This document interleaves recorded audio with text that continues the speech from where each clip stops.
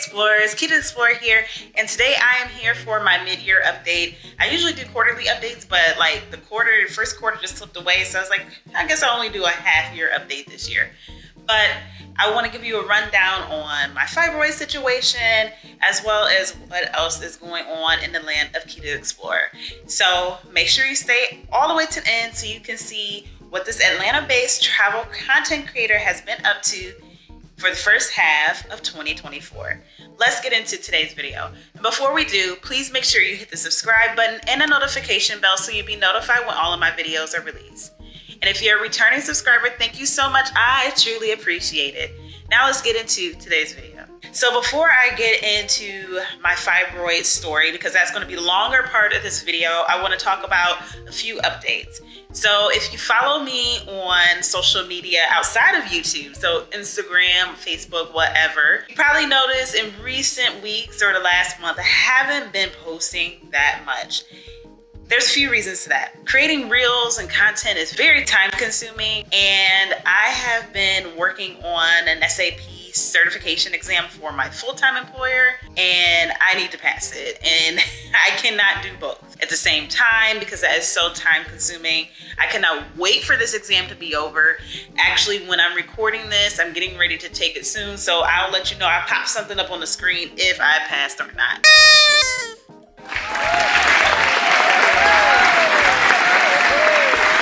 So that is one thing, but travel is still a go. So if you know me, I don't travel every single month, every single week of the year. People see me on social media, they're like, hey, you're always gone, you're never at home. That is not true. I do spend quite some time in Atlanta. I do enjoy seeing my own city. And plus, when you live in a place, you can travel and explore your own city and see new things there. So I highly recommend that, especially with how the environment and situations are going. It's not always environmentally friendly to globetrot across the planet on a frequent basis because fossil fuels is just not it. But that's a different story. Also, with that said, I haven't been posting videos around the environment here on this channel. I will have a new channel coming soon where I will store all of that content there because I feel like it needs to be on a separate channel focus there. So you come here for the travel content, Atlanta content, you're gonna go over to Keto Explorer Photography for the photography content, and then you'll have another channel to go to about sustainability and environmental stuff. That is to come. I've still been putting out videos every Tuesday and shorts when I can. Those have also diminished in recent weeks because of studying for the certification exam. So for the second half of the year, I will be doing some other travel plans. I'll definitely be going to my hometown. I go to my hometown every summer and around the Christmas holidays, so twice a year. That is something I've been doing for a while now. It's just the dates may fluctuate depending on what I'm doing. And then also I'll be going to Morocco later this year, going to Fort Lauderdale for a conference, Black Travel Summit. So if you are going to join that conference, I will see you there. And hopefully I get a trip in November that will be based on a flight deal. And I'm also considering a Delta vacation package because I've never used it before to see how that works. So now for the biggest part of my update is the fibroid situation, the fibroid story. You may have seen in a prior video about traveling with fibroids, and I'm just going to give a rundown of what's happened this year. I can't even remember when that came out. I just know that video came out probably within the last year. So ended the last year, 2023, with having fibroid pains, excessive bleeding all over again, even though I just had a surgery to remove fibroids in March of 2023. Unfortunate. So I ended up going to a consultation with Dr. Lippman at the Atlanta Fibroid Center and recommended UFE, so uterine fibroid embolization. It's what he specializes in. This is a procedure that actually cuts off the blood supply to the fibroid. That is the blood supply that's feeding the fibroid to keep it constantly growing and being a pain. Went to a consultation with him. He recommended it. He also told me I had 6 fibroids instead of just the 2 that my OBGYN doctor could see. and I scheduled the appointment for a procedure in January for February 29th. So on February 29th, my mom actually came down to help me as you need assistance for at least the first 3 to 5 days after the procedure. So I had the first procedure on February 29th, went in. It was just so wonderful. It's so wonderful to go to a private practice because the doctors actually care. The people actually care in there, and it's not as costly as going to a hospital. Definitely opened my eyes to a whole different field of health here in the United States. But it was nice. I was able to go into a room. My mom was in that room the whole time. There was TV in there. And then the only time I wasn't in that room was when they did the actual procedure, which I think took 30 minutes. They do put you in anesthesia, but it's more so to not feel the pain, because I did wake up during the procedure, which he warned me about. And so I really was looking forward to taking a nap, but I couldn't because I woke up at some point during the procedure. Afterwards, obviously I had to go through recovery and sit there for a couple hours and then came home. They gave different types of medication. They gave one patch I had to wear. I can't remember how long. I think I had to wear it for 1 to 3 days. I would say 3 days at most. If I can find the information, I'll pop it up here at the bottom. But I had to wear a patch behind my ear to make sure I did not get nauseous. They gave me a pill that I had to take that helped with inflammation, making sure I don't get an infection or whatever. But if that didn't hurt, if that did not help the pain, then I had to stop taking that and switch to a more intense medication for pain relief.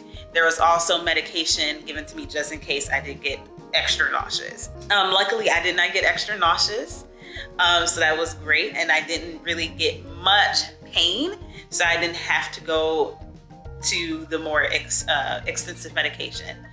The first day back from the procedure, all I could do was rest. I have a 2-story home, so I had to set up my first floor for me to stay down there for the day because I could not go up the stairs. I was not allowed to really use the leg that the procedure was done on. And by the way, they cut into your groin, so right at the crease of your leg to your pelvic area is a small little slit, maybe like the size of a dime, but not like the, what is it, circumference, just like across, really small little slit they cut into. And so that leg I couldn't really use much, and you weren't supposed to be on it. I also couldn't eat really heavy until I had a bowel movement. So I was just eating soup, Jello. No, did I have Jello? I think I did have Jello and pudding. So I had to have that until I had a bowel movement, and they really wanted you to have that within the first day or two. If not, that will cause extra pain in your pelvic area, unfortunately, being gassy and stuff. So I was able to get past that stage, didn't have any problems with passing my bowels within 24 hours. Actually, I woke up the next morning, flushed my system, thank goodness, because I did not want that extra pain. And then the next day, after you have your first bowel movement, after having the procedure, you can start adding in foods that you were eating before. Still taking it easy, still not walking that much, and just taking your time on that leg. When I finally was able to shower the next day, I had to be careful around that incision. They left some bandages there that I had to stay on for 5 days. And then after 5 days, I could take them off. But yeah, I didn't really have much issue with the procedure directly after it. I worked from home, so I was back working on the following, Monday. And I was able to actually drive that Sunday after, so 3 days later. Now, fast forward to now, which is June 2024. Mind you, after you have the procedure, it could take up to 3 cycles for your cycle to re-regulate, is what my doctor told me. And also he told me, depending on where the fibroids are located, some may actually pass out that you'll actually see, which was disgusting. So that did happen. One of them passed, and it smelled horrible. I asked the doctor about it, and he was like, well, you have to remember it is something that's dead, and you know, dead things smell. And the fibroid was dead, and it smelled horrible. I can't even explain the smell.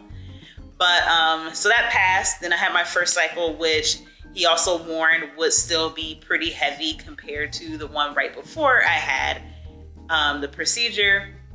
And so it was still really heavy. Then I had a cycle in May, kind of heavy, but it was starting to calm down. And then mind you, both of these cycles actually end, because before sometimes they wouldn't even end. It would just keep on going to the next one starts. And then finally this past cycle here in June, it was lighter than usual, wasn't as painful. I had some cramping, but it was more nagging instead of just like intense pain that makes you want to hit somebody. So I am so happy that it is going well. I'm not bleeding out of this world where I'm losing too much blood. I was starting to lose iron levels, having an iron deficiency and all of that. So this procedure, I definitely recommend if you're having problems with fibroids. They don't have to be huge. They don't have to be small. You can go in for a consultation and he can help. And also the fibroids, I'm in my late 30s, so they could come back, he said, maybe in my late 40s, but it's going to take a long time for them to regrow and come back. So I am pleased with this procedure so far, and I do recommend, if you can find someone who, if you have fibroids, to get a consultation around the embolizations, because that's something like my doctor at the hospital could not do. She did mention that as a possibility, but she said, I'm gonna have to refer you out. And that was the first time I ever heard of embolization. And unfortunately, someone that I know ended up having the procedure in November of last year. So that's how I found out about the Atlanta Fibroid Center and Dr. Lippman. Highly recommend, but again, get a consultation, do your research before signing up for any type of procedure. Okay, explorers, so that is my half-year update. Hopefully at the end of 2024, I can run through my goals and tell you some exciting things that happened to me in 2024. Hopefully that meant that I don't have any more fibroid issues. Hopefully that doesn't come back. It doesn't look like it will. It's actually doing great, as I mentioned. I also hope you enjoyed hearing the updates about the fibroid embolization procedure, as well as things going on with me. So again, you can always tune in here for travel videos. As I gave you the lineup, I'm gonna be in Cleveland, I'm gonna be in Morocco, there's gonna be some Atlanta videos. So I hope you stay tuned so you can see what happens with that, okay? And yeah, so if you have any questions, if you want to ask me any questions about the fibroid embolization, you're female here dealing with fibroids, leave those questions down below. If you have any topic suggestions, leave that down below as well. If you enjoyed this video, make sure you hit that like button. Please don't forget to subscribe and hit the notification bell. It is free for you to do so and helps me provide more and better content to you in the future. And if you're already subscribed, thank you so much. I truly appreciate it. And thank you for always coming back to my channel. If you enjoyed this video, you can hit the thanks button to leave me a little tip, or you can visit my merchandise shop link down below. Thank you so much for watching. Have a great day or night wherever in the world you are. Bye.